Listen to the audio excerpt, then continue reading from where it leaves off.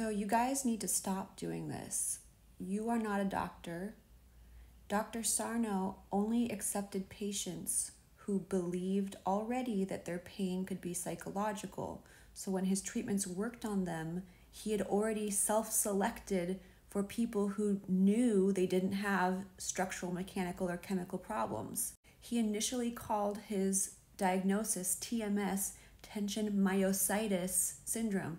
Myositis, myo is muscle, and it was tension, muscle tension. So he was initially only talking about illnesses caused by chronic muscle tension. And those things, although still not proven by actual medical science, does make sense. It was only in his later books that he changed it to myoneural and started this disturbing and destructive pattern of blaming all chronic anything on TMS, and basically saying that the body at all times can heal from all things that haven't been ruled out as physiological, which we know is not true. We know for a fact it's not true. We know for a fact that medical science does not know everything there is to know yet about the human body. Every day we're discovering new illnesses and new chemical toxicities and new problems in the environment and new things about the differences between the sexes and the way hormones affect disease. So that's the umbrella of medical science as a whole. Individual doctors also make mistakes and have biases, and that's been well documented.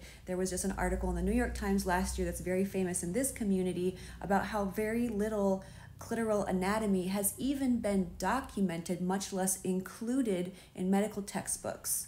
There are multiple books, just as actually more scientifically researched and backed than Dr. Sarno's books, which have really no medical science backing them, proving that women's pain is not taken seriously, that it is more likely to be misdiagnosed and dismissed as psychosomatic, that women's illnesses, like the diagnoses that are primarily given to females, people, and women, are typically underfunded. They're not given as much money for research. And I've shown that a million times on this channel, okay, like 3, but that the research for even our anatomy, if you compare anatomical homologs, there's like 1/10 of the research on our female anatomy as there is to male anatomy. So how can a doctor effectively rule out physiological root causes when the infrastructure for doing that doesn't exist? And when we have documented sociological biases against people presenting as women, and we have also documented biases against people of color, and I'm sure there's other medical biases against people of other demographics that are systemic. I mean, I could give 1,000 reasons why this is terrible advice. I could make an hour-long video telling you how I've read Healing Back Pain and Howard Shubner's book, Unlearn Your Pain, and I've done the Curable app, and I've read Alan Gordon's The Way Out, and I've watched 50 hours of Dan Buglio's Pain For You, and I've done weeks of Nicole Sachs' Journal Speak, and I've spent countless hours meditating and doing mindfulness-based stress reduction. I did a course. I went to a 3-week mind-body chronic pain camp where they told me like everything, including the physiological things that have happened to me, like a year of chronic yeast, that the pain from that was also in my head because yeast infections don't really cause pain, which is just literally a lie.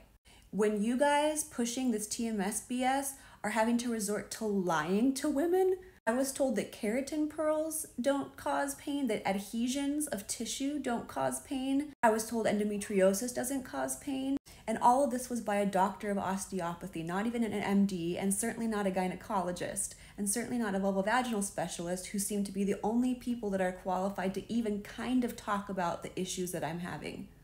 Last of all, if you're watching this far, here's a picture, macro zoomed in. If you want to flag this video, fine. This is that redness, that line you can see, that is messed up tissue from an excessive stretch and crush injury to this highly innervated tissue. I had physiological findings showing damaged tissue that have been there for 3 years. Here's the current situation. This is like 50 times zoomed in. You can see on the left hand, that is pain-free tissue. This is pain-free tissue. That's pain-free tissue. What you see right here, this redness, that inside of this line here, that feels like the burning of 1,000 suns. That is tissue that was damaged. Now, it is not my fault that there is no information on this part of the body, that there's literally 11 articles in a medical journal database on this part of the body. The procedure, the stretch and crush injury during which this injury happened, no doctors that I've talked to, not even FGM specialists, trans surgeon set specialists, they've not even heard of this procedure that injured me. I've had to go to an activist, a clitoral anatomy activist, to even find images of my anatomy that show the part of my body that were injured. That's how very little is known and cared about in medicine about this part of the body. Sure, person who watched 10 seconds of my video, tell me again how this is all in my head.